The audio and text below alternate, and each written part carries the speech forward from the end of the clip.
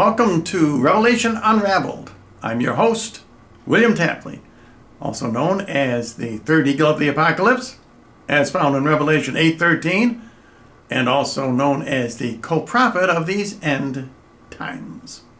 And I received a very interesting letter today from one of my subscribers who has the YouTube handle Sayaku, and she told about a locution she received from Jesus, and she also received a miraculous photograph. And to me, it verified what I had said just a couple of days ago about the Abrahamic Accord.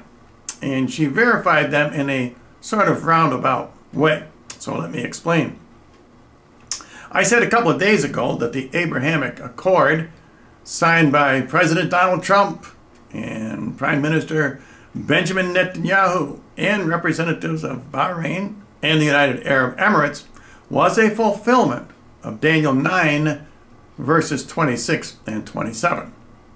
It was a confirming of the covenant, and that is the Abrahamic covenant, where the land of Canaan would be ceded to Israel in perpetuity.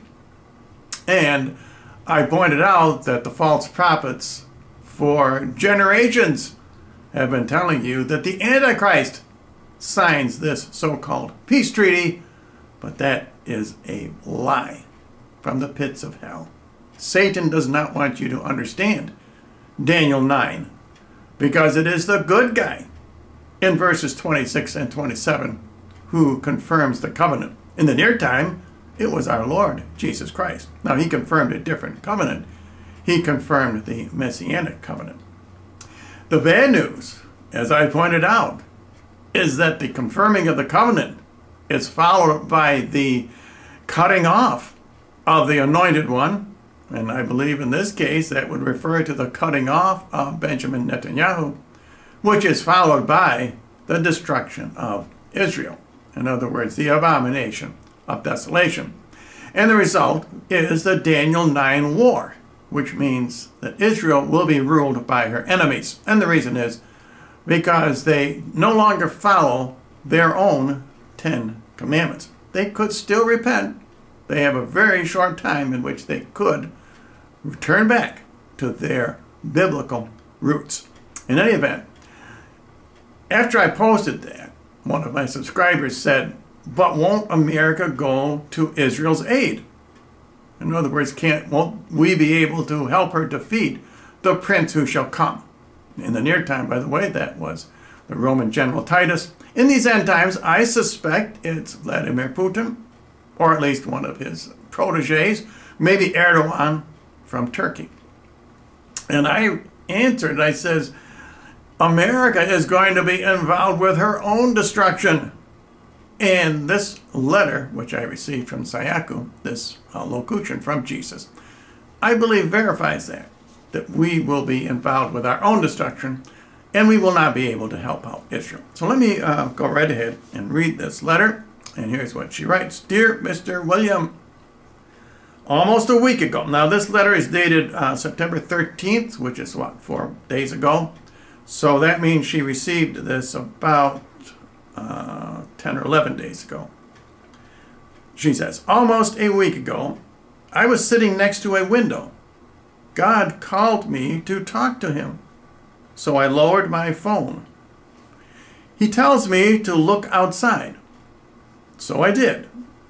Then he told me to look up at the sky, so I did. Then he told me that the view, to enjoy the view, because soon, in a few months, it will be like a battle. Everything in ruins. Now, Sayako lives along the East Coast, and I don't want to give you any more information about her location because she did not give me permission to. But I'll give you a hint. I left New York to come out here to Iowa for the same reason that she is talking about. In the picture, it shows my view at that time. Then he asked me to look up at the sky for a second time, since I was looking at something else. It was like, what was I supposed to see? The Lord, let me see. Lo and behold, that heart-shaped size of our Sacred Heart of Jesus. She saw a cloud. I'm not reading this quite right. Her handwriting is not the greatest, Sayako. I asked Jesus if I can take a picture, and he gave me permission. I was shocked. Let me know what you think. Thank you. God bless always. Love, Sayako. So thank you so much for that, Sayako. And I'm going to show you the pictures that she sent me. And now this is the first one, is the scene outside of her window. And the cloud is at the top center. It's quite faint. It's the faint cloud. Remember, the Lord whispers. So the faint cloud in the center, it does have a heart shape. It's not really dramatically heart-shaped, but that is her view, which I know she lives in a urban area, so it actually looks quite green. So then she took a close-up picture of the heart shape, and she included the Sacred Heart of Jesus with the picture, with the photograph, so you can see. And I think that is pretty much of a heart shape. It also looks something like a face. In other words, I think it is a dramatic confirmation of what the Lord told Sayako about the destruction, that she would look out of her window in a few months and she would see destruction. In any event, I wanted to bring that message to you today. I think it was very important, and I wanted to get it out as soon as possible. And Sayako receives quite a few visions and dreams from our Lord. And I will give you a little hint. She has already told me she has her bug out bag ready to go at the door. And that is my recommendation to all of you also. So until the next time I see you again, may God bless all of you. And may all of you have a very blessed day.